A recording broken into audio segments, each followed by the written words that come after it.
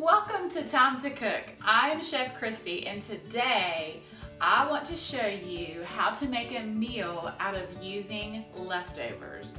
This is something that I really like to do. I do not like to see food thrown away and wasted. So if I can come up with a new recipe by using what I have in my fridge, then that's what I do. And today I'm going to make a taco pizza using leftover taco meat, black bean and corn salsa, and a queso blanco. So I'm going to show you how to do that. I also am going to be using my pizza dough, and I will have the link to the video how to make that down below in the description box. But let's get started.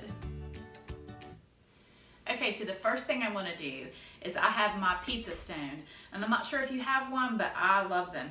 And I have put about a tablespoon of olive oil, and I'm just gonna spread that olive oil all around with my hands. And then I have my pizza dough, and like I said, this is the pizza dough I made, and I just take it and I'm gonna make two, just tear it in half if I can get it, and this will make two pizzas. And then what I'm gonna do is just press this out, and I'll show you how I do that.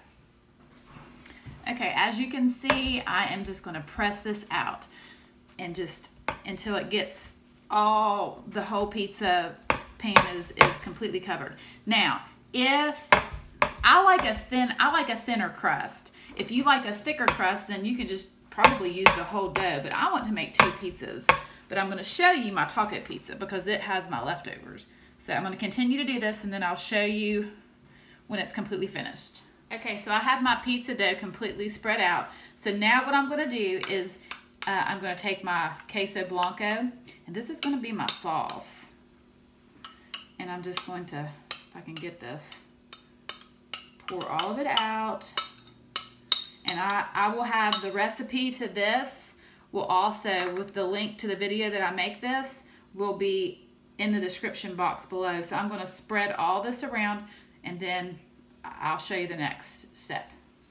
Okay, so my cheese is all spread around, and now I'm going to take leftover taco meat that I have in my fridge, and I'm going to spread all this around. Now, if you wanted to do like a chicken fajita blend, like if you had leftover chicken fajita with the chicken and onions and peppers, that would be delicious as well. But I'm just going to use the taco meat. So I'm going to continue to do this, and I'm going to show you what's next.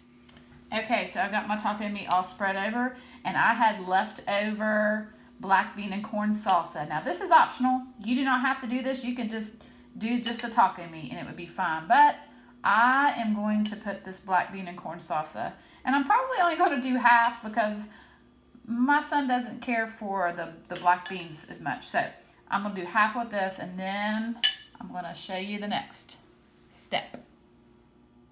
Okay, so now I am going to take shredded cheddar, and it's a Mexican blend, so it's got your cheddar and Monterey Jack, and I'm going to sprinkle this all over the top. And then I'm going to put this, when I'm finished, I'm going to put it into a 400-degree oven for, I would say maybe 20 minutes. You'll have to watch it just like you would any other pizza, but I'm just going to top this off and pop in the oven. I'll show you when it comes out. Okay, my taco pizza has just come out of the oven. It was in the oven for 20 minutes at 400 degrees.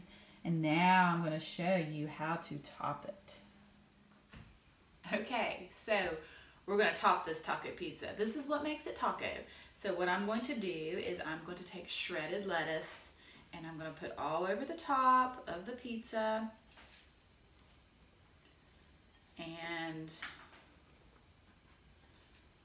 this is what makes it good. This is what makes it taco. And then I'm going to take, now do you know how the bottom of your bag of tortilla chips, you always have the crumbs? Well, you can save those, or you could just crumble them up. But I'm just going to take some tortilla chips that are crumbled. And you can even use Doritos. My family really likes that as well. I'm just going to crumble these all over top.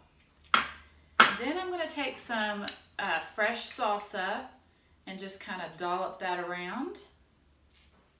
Oh, this is so good. This really is one of my family's favorites. They love it when I make this taco pizza. So I really hope that you try it because I really think you're gonna like it. It's just something different. All right, and then I'm gonna show you something. You can take your sour cream and just put little dollops, or you could be fancy. Well, it's really not that fancy, but take a Ziploc bag, put your sour cream in there, and then just cut a little hole. And then this makes you look like you're, I don't know, fancy. And then just kind of drizzle that all over the top. Ta-da! And then it looks like, wow, you did something spectacular. But obviously if you want more, you can put more. But that is a taco pizza. And then you can sprinkle with more shredded cheddar. But I'm going to use some queso fresco because I had that in my fridge. And just sprinkle your queso fresco all over top as well, or any cheese that you want. And there you have it, a taco pizza. So I really hope that you try this recipe, but I'm going to cut a slice.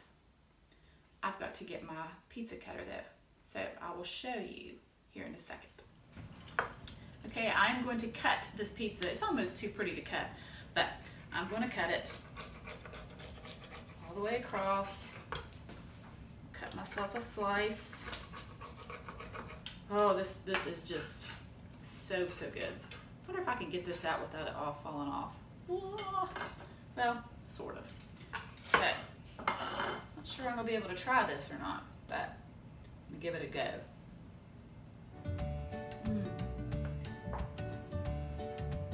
Oh.